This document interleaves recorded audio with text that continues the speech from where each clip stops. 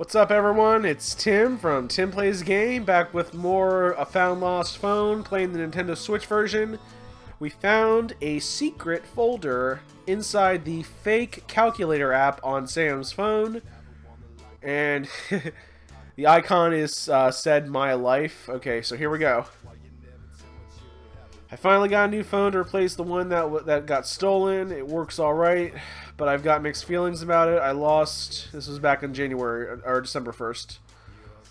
About it, I lost all I had on my old phone, old pictures and messages. On the other hand, I like to think there's something meaning to losing it. Maybe it's the universe telling me, come on, it's time to start a clean slate, take your life into your own hands and start anew. Tomorrow there's a meeting for the support group for LGBT teens. Maybe I'll convince myself to go. December 2nd. I went to the support group meetings. I had to make up something for my mom to let me go. I told her I joined a book club. She was so excited about it that she made a cake for me to bring. Sorry. Gosh, I'm still sick. I went to the support group meeting. Let's see. She was so excited about it that she made me a cake for me to bring. She really does everything she can do to help me make new friends. Though if she knew the kind of friends I made there, I'm not sure she'd be baking many cakes. Okay, December 6th. Sorry. Board games meeting was great today, but Melissa was so annoying afterwards. She threw in yet another fit because of Alice. I have to say, it bothers me that she gets so jealous. On the other hand, I absolutely cannot have Melissa meet Alice. Alice thinks I'm Samira, but to Melissa, I'm Samuel. I'll always be Samuel to her. I have to tell Melissa one day, but for now, I just don't feel like I can do it. Plus, we've been together for 3 years. Whoa! 3 years! And she probably thinks it's a together forever kind of deal. At the 3rd year mark, I would say so. I think you two are married practically at that point. Me too. I'm head over heels for her, but I know she wouldn't be okay with Samira. Thankfully, Melissa doesn't want to have sex before getting married. Okay, that's how you've kept that secret from her for so long. Because honestly, I really do not want to be naked in front of her for now. I don't feel comfortable enough with my body for that. Today, the support group people advised me to come out to at least one person I trust. I thought I could always talk to Alice about it this Sunday. She thinks I'm a lesbian. Since I told her about Melissa, she probably wouldn't take it badly if I admitted to her I was born Samuel. December 13th. Okay, I think these, the color of the paper has something to do with it. Like, purple is, I don't know, white is, like, afraid. Blue is, like, sad. Red is, angry. Or just really upsetting. I guess yellow is probably happy. We'll see. Alright, December 13th. What an expletive day. I expected to come out to Alice today during our board games afternoon meetup. Not only did I not manage to do it, I also ended up withdrawing completely, stuck in my little shell. Lola, that stupid moron, told me she had to talk to me about something private. So apparently her boyfriend goes to the same school as me, and upon seeing his class photo, she recognized me, but like as Samuel. So obviously she asked questions. I tried to come up with something like having a twin and the likes, but I ended up splurting something. I think you mean blurting something. Feeling embarrassed. She told me I could tell her the truth, being all, you know, Samira, you can trust me, with her teeny bopper voice. Turns out I told her everything. What a mistake. She took it way too bad. She told me I was a monster, that she didn't want me to come and play with them ever again. I just feel like dying. That's really sad. That's awful. Alright, well, at least we know this one's better. December 18th. Tomorrow's Trans Pride. I'm so excited I can barely sleep. Let's see. Trans Pride was amazing. This is the 20th. I just felt like I belonged for the first time in my life. No one to judge me. It was great. And Corvonia is such a sweet city. I'd love to live there rather than in Melbourne. Seriously, Melbourne is the most bigoted city in the world. I think we figured that out already. I'm pretty certain that half of the population doesn't even know what LGBT stands for. It was my dad. Okay, December 21st. It was my dad's birthday tonight. We had a cozy evening. It was only my parents and Melissa. It was just unpleasant. They talked about queer couples' rights to adoption. I didn't know my parents were sort of closed-minded on the topic, and apparently so is Melissa. My dad is super homophobic. I'll never dare come out to him. Okay, yeah. I wouldn't blame you. December 31st. What an expletive day. I broke up with Melissa. We know this.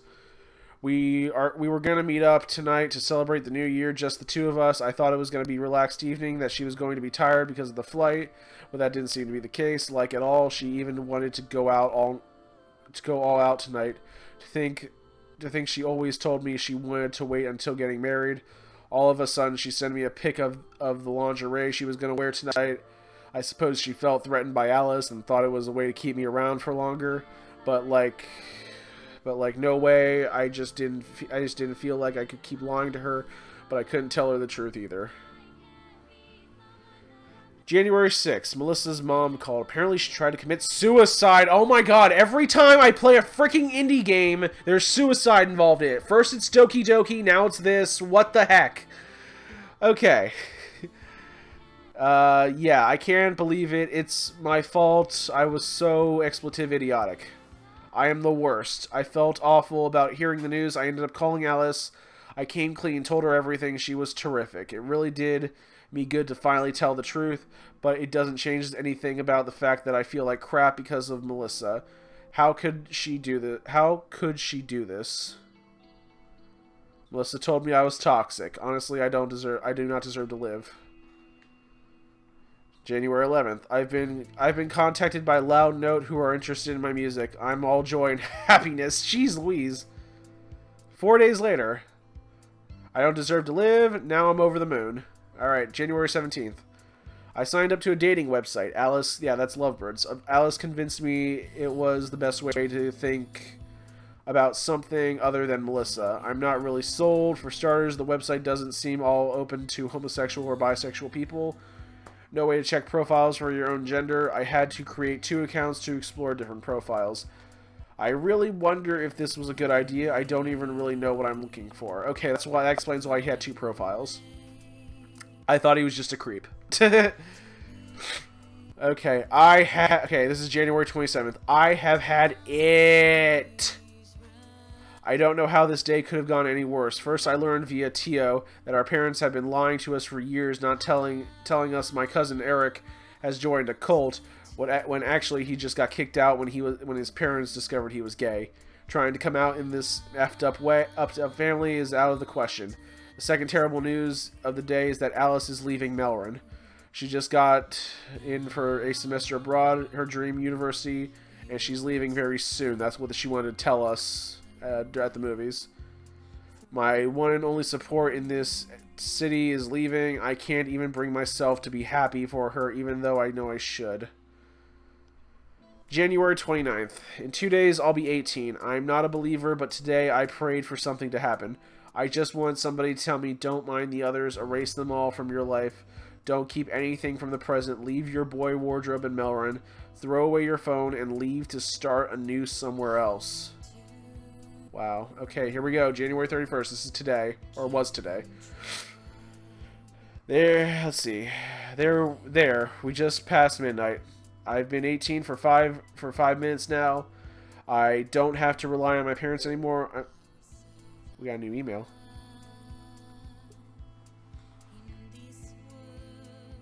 Hold on, I gotta read this again. Crap, where was I? This is the calculator app. Okay, oh god, what was that thing? Let's see, it was Cavonia 85922.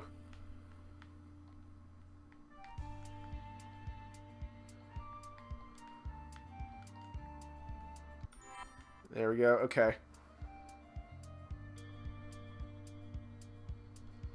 There, we just passed midnight. I've been 18 for 5 years now. I don't have to rely on my parents anymore. I'm an adult. I wish I could say a brave, independent adult. I wish I could say a brave, independent adult person, but it's more like a trans adult stuck in Melrin. It seriously seems like if I stay one more day in this town, I'll do something wrong. Oh boy. Okay, we just got an email. Let's see.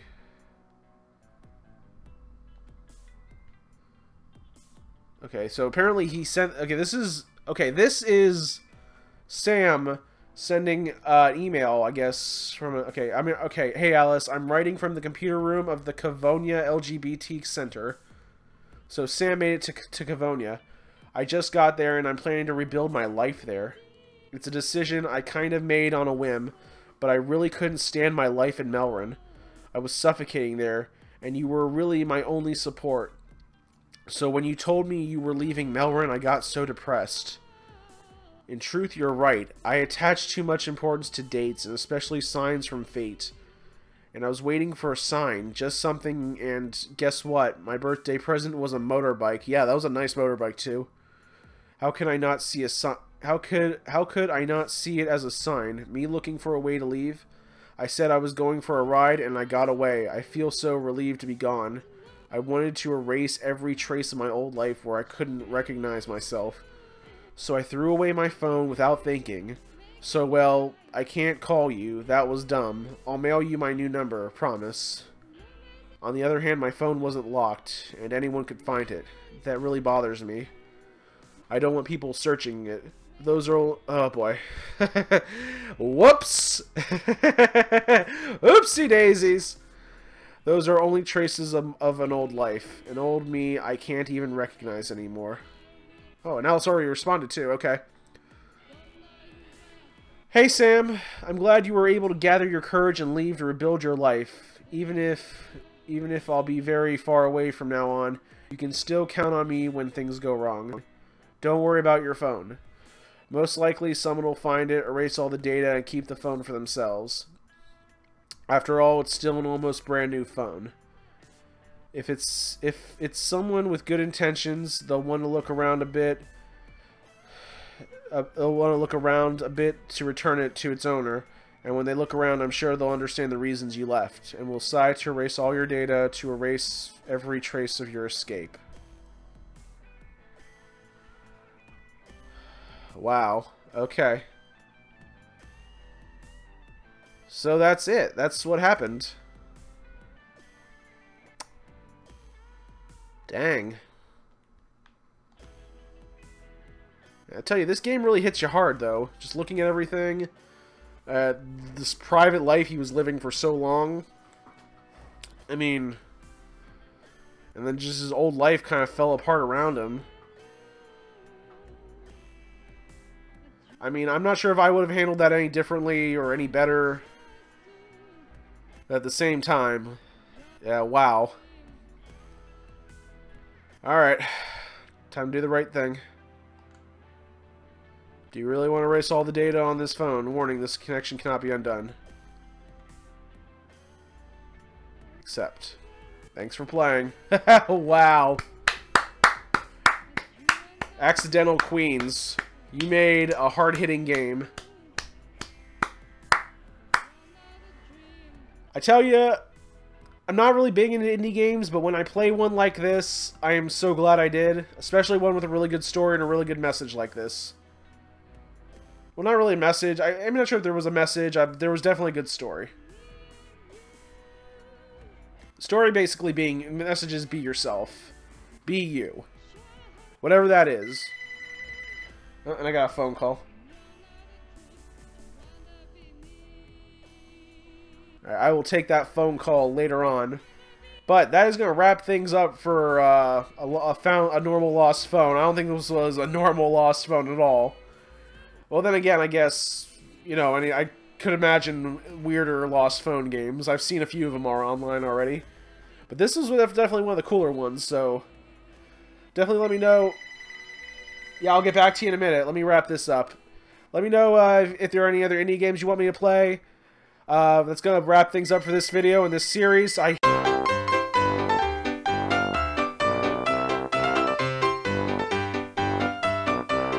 guys, that's going to wrap things up for this video. Thank you all so much for watching. Make sure you like this video, subscribe to Tim Plays a Game. Let me know in the comment section if there are any other indie games coming out you want me to do. But until next time, this is Tim from Tim Plays a Game signing off. And have a good night.